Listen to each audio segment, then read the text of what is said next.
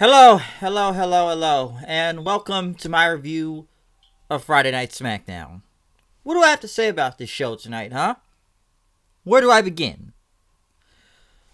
I swear there wasn't a lot going on here, I know that, but we will kick off the show, which they did advertise, I believe, yesterday. Intercontinental title on the line right off the bat. Roman Reigns versus Shinsuke Nakamura. What did Roman Reigns do to get a title shot? I don't know, but somehow he gets a shot at the Intercontinental Championship. Sami Zayn was out there, was on commentary. He got involved in the match several times, of course, especially before commercial. But Sami got involved, and Nakamura hit Reigns with a kick, knocking him outside of the ring. They had a good match overall, just in general, but of course the ending happened. Roman was going to go for the spear. Sami distracted him. Nakamura took him down, was about to go for the Kinshasa, but Reigns did a Superman punch. He was about to go for the spear again, but next thing you know, Baron Corbin, or the King of Waiters Corbin right there, comes out, hits him with his scepter. Next thing you know, disqualification then, because honestly, they don't need Roman with the title again for whatever reason. And Nakamura, honestly, what has he done with that Intercontinental Championship that much either? But I don't think they wanted to take it off him anyways, because I don't even understand what the point of this match was. So, of course, have a DQ finish in an Intercontinental title match. Pretty much then Corbin and Nakamura started taking out Roman. Of course, they did the deep six on him, and next you know, Daniel Bryan's music hits. He comes out, he makes the save, taking out Corbin and Nakamura, but Sami Zayn ended up grabbing his leg, and Nakamura pretty much took Bryan down with a Kinshasa to end the segment. Not a bad match, but all I can really think of, I know they announced it later tonight, I said watch this be a tag team match later in the night. Does it make a lot of sense? No, but knowing SmackDown, when stuff like this happens, you know it's going to be a tag team match. The New Day was in the back singing. It was like another version of "Wade in the Water, Children." If you know that song, we're like, "Hey, we want some New Day. I don't want no children." Big E said, "Why were they singing that? I don't know, but it was like their own version of it for some reason." Next, you know, Tucker from Heavy Machinery shows up. He puts a table there. They were talking about this tag team turmoil match, which I have honestly don't know how that match works in Blood Money 3, but they're trying to determine who's the best tag team in the world around here, which they got to make this a thing. And they want to boost Kofi Kingston's spirits up and everything, heading into this tag match, but Kofi said the power of positivity. Honestly, still, they must still believe he has amnesia, because they're not even, like I said before, they are not going to even have him mention the WWE Championship. It's just like he forgot he was even champion, or even mention it anymore. Or even 8 seconds, nothing. Still nothing. Not going to mention it at all. But next thing you know, Otis comes in with an apron on. With like, pretty much like an apron with, you know, a woman's bra and everything, you know, swimsuit. They pretty much had all this pancake mix, I guess, and they had some flour and batter with it. They poured it in there and asked her, like, "You guys hungry?" New Day said, "We got a match. That's going to give us cramps." And Biggie says, "We don't swim, okay?" But next you know, Otis started drinking up all the batter mix, which is kind of disgusting when you think about it. And New Day just pretty much did their New Day Rocks thing and walked off. Caleb Braxton tried to talk to Corbin. Corbin didn't say anything. Shorty Gable. Chad Gable. Wherever we're going with this, I don't even know. Which, by the way, they had a whole video package on him just talking about the whole Shorty thing, of all the people making short jokes about him and why he is Shorty Gable. They mention he's Chad Gable, but they says this is his nickname, Shorty Gable, and they say he's embraced the nickname now for some odd reason. Listen, he went against Curtis Axel. He won with the ankle lock. And he cut this promo right after, which it didn't sound like a bad promo at first. You know, people talk about his height for a long time. That's held him back. But it's who he is. It's okay to see who you are and everything. And, you know, people just thought they could, you know, they wanted to make fun of him and everything, but he embraced himself. And you shouldn't hide or run for these people. Just accept who you are and, I guess, go back against them. I accept who I am. That's why I'm Shorty Gable. But then he says, no, let's shorten that up. I'm Shorty G. Honestly, this was my fucking idea now that I think about it. I've kind of said this several times before. I called him Shorty G already before they even started calling him Shorty G, okay? They were making short jokes about him during the King of the Ring tournament. I'm the first motherfucker to call him Shorty G, okay? I came up with that idea if I feel like it for some reason. And I'm not saying the WWE's listening to my ideas or if someone else had this idea before me too. Don't get me wrong, they started calling him Shorty Gable, but now they're calling him Shorty G. I've been saying that shit for the past couple months now. I'm surprised they even taking that. I feel like my idea is being taken. I may sound like some whack job right now saying this, but in a way, I feel like that's my idea. I've been saying that shit. I said that shit for fun. But now, these guys are serious in doing this. Listen, the promo wasn't bad, but once he started saying, I'm Shorty G, that just kills the whole promo. That's basically what happened. It kills the whole promo for some reason. Oh no, I'm not Shorty Gable. I'm Shorty G. So, overall, honestly, Shorty G sounds like a rap name. It really does. I feel like Gable's trying to become a rapper now, if that's going to be the case. But I've been saying this Shorty G shit. I've been saying it. People that I know will tell you. I've been calling this guy Shorty G just to be being funny. And I was even serious about it. But now I feel like my idea is being taken for some odd reason. May sound crazy saying that, but I've been calling that dude Shorty G. I've been calling him that, okay? I've been saying that shit for fun, but he is still Chad Gable. I know people aren't really going to call him Shorty G or Shorty Gable, but watch his Titantron and his graphic change up next week on SmackDown. He's Shorty motherfucking G. There you go. So, my idea, though. I'm telling you. And then went to this whole Team Flair versus Team Hogan thing. Seth Rollins is out because he has to go against Bray Wyatt again for the title for whatever reason. They talk about Ric Flair's on Twitter talking about, you know, Rollins is afraid of Team Flair and everything. Listen, they want Flair to get over. Ric Flair should have said this in a promo like, Seth Rollins is afraid of me. He's afraid of God. Okay, I am God. That's what they should have Ric Flair do, like he did in TNA. Like you say, you are talking to God right now. Okay, a wrestling God. That's what they should have him come out and do. But then they start. They go to Hulk Hogan. Then racist motherfucker. I guess he was Clearwater, Florida.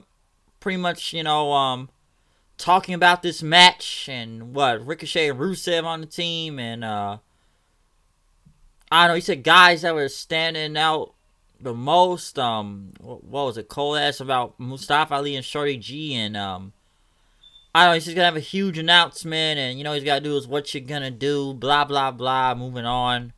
8-man, 10-man tag. 8-man tag then, Heavy Machinery in the New Day versus the Revival and Ruben Ziggler. Listen, most of this is just the announce team trying to hype up, this tag team turmoil, however it works.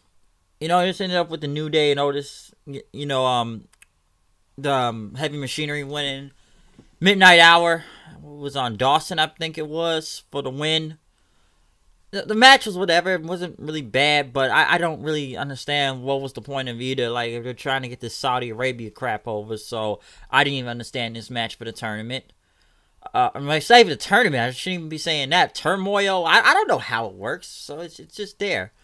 They interviewed Daniel Bryan, who talked about, say it's going to be his first fight tonight on Friday Night SmackDown since he's been drafted. I don't care about grown men complaining about what show, first round, second round, fifth round, 100th round. I don't care. This is my first match on Friday Night SmackDown. It's just my fight tonight, he's saying.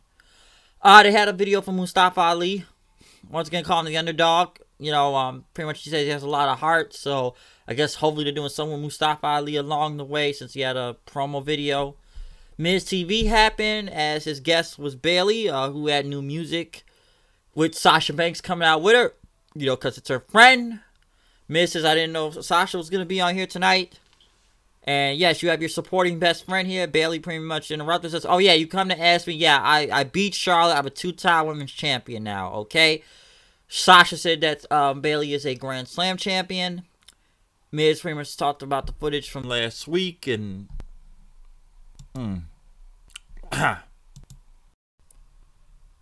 talked about the footage from last week, though, as I was saying. Trying to know what else I could take from this, but it talked about the footage from last week. Asked Bayley, why did you do what you did? Bayley didn't really want to talk at first, saying, I don't really want an explanation. Miz said kids idolized you. Bayley, like she didn't care. And he says, oh, you're not going to talk. Who are you, Brock Lesnar? You're a champion that never talks? Well, that was kind of a burn right there, which is actually true. And is Sasha your Paul Heyman and everything? You know, it pretty much says that you're just playing second fiddle to Banks. Sasha pretty much interrupted, says, listen, she doesn't need to answer to you, okay? Especially to someone that got drafted in the 5th round, all right? Miz didn't really care. You know, why did you have to slash the Bayley buddies? Bayley says, I slashed them, those stupid Bayley buddies, because they've been my throughout my entire career. I tried to be the nice person. I gave high fives and hugs and headbands, but nothing wasn't working for me. And when I lost my title at Hell in a Cell, I was heartbroken and crying, which people gave it a what chant, by the way, too. And no one was there to hug her, pretty much. She's put herself, second in her entire career for these children. And what's that gotten her? Nothing. Okay, nothing. But now I got my title back. And that no one is there to pretty much congratulate her with a hug backstage. No one did. And that's why this division lacks desire and passion. And that she said she was going to bring it back. And she's got its fans. She wants some inspiration. Just like Vince McMahon said years ago in the Attitude Era, life sucks and then you die. Which I'm sure Vince gave her that line because he said that shit back in, 2000 on SmackDown when they were doing that McMahon-Helmsley regime with DX, or what was left of DX at the time. This, Triple H, X-Pac, and Road Dogg, and McMahon was out there, and Stephanie, and Tori, and yeah, you know the promo. Go look it up. I remember that promo very well, especially the life sucks and then you die thing. So I'm sure Vince fed that line because he said it himself before. Nikki Cross came out then, pretty much says that Bayley has had enough of her talking, and now it's time for some action, and said that, she wants a title match and everything. Dana Brooke saying she's been underutilized and overlooked, and that fuels her passion, and the flex appeal is here. Lacey Evans pretty much says she won a title shot too. This was a 6-pack challenge with Mandy Rose, Dana Brooke, Lacey Evans, Sonya Deville, Nikki Cross, and Carmella. Would you look at the graphic, I didn't even know that was Carmella. I actually thought that was Charlotte again. I forget Carmella is blonde again half the time.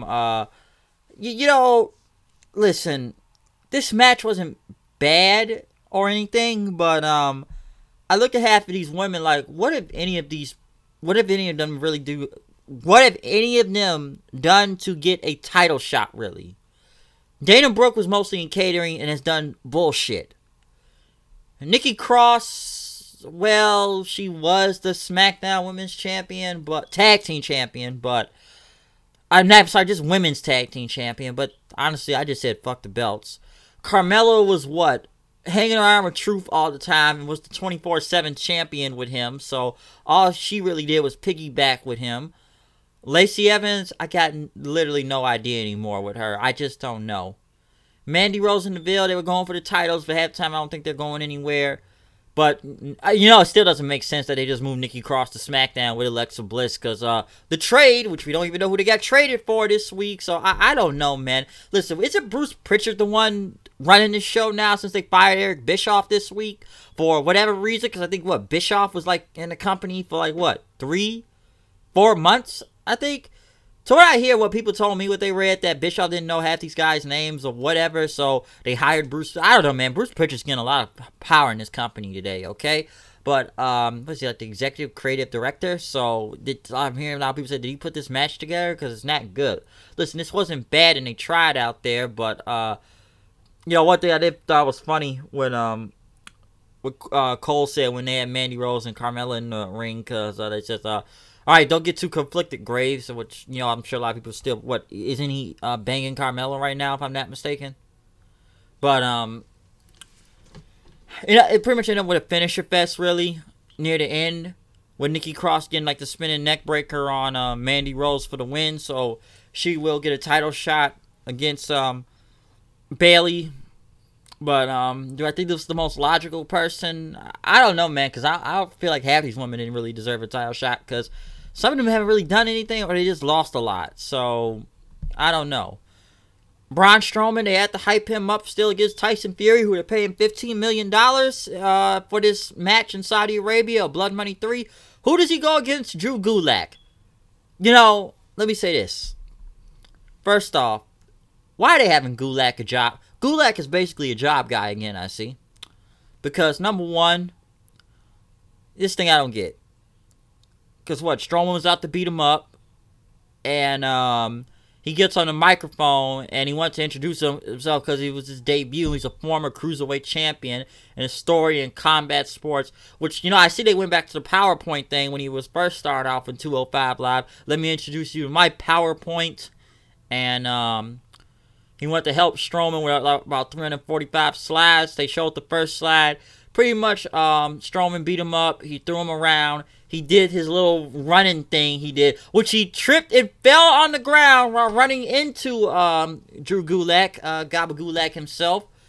Threw him back in a power slam and it's over. First off, listen, I'll tell you right now, I don't watch 205 like that. I don't really watch it at all.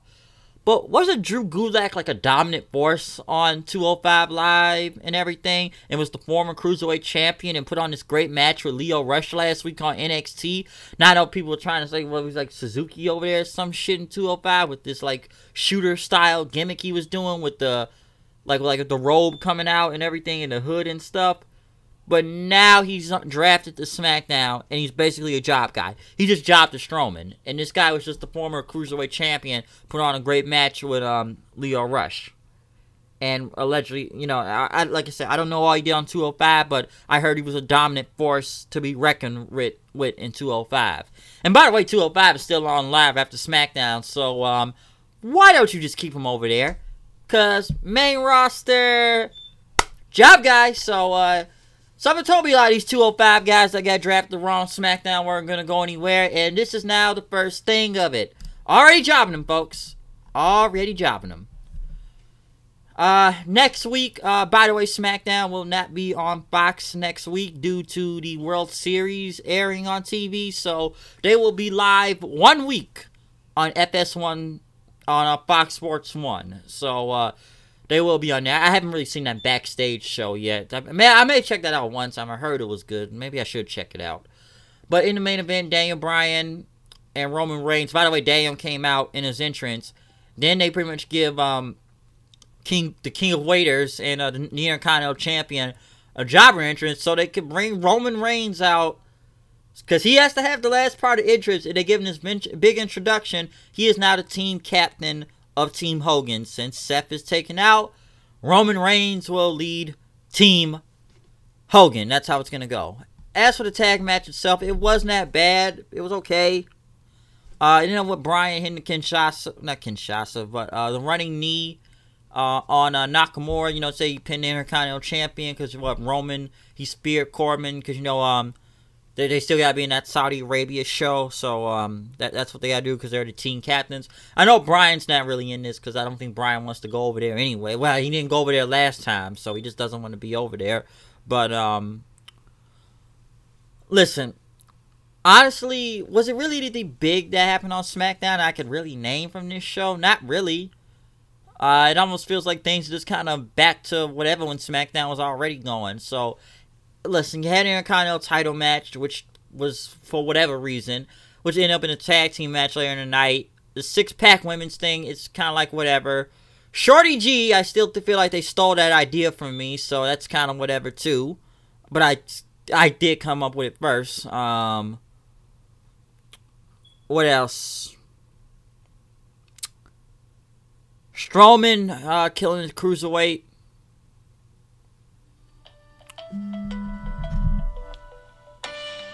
Hold on a second. Yo. Who is this?